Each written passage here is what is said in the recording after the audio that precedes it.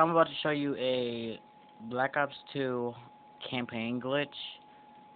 It's to put your gun on fire for a short period of time.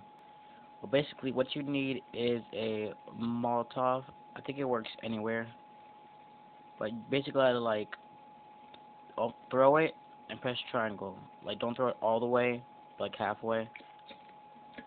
And it can only be on fire for a short period of time.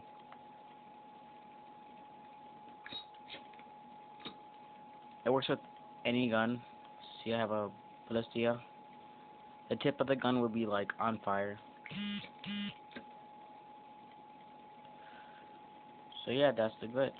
Pretty simple to do, not hard. Of course, can only work in campaign.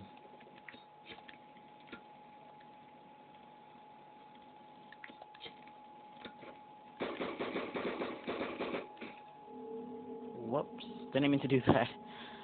But okay, yeah, that's it.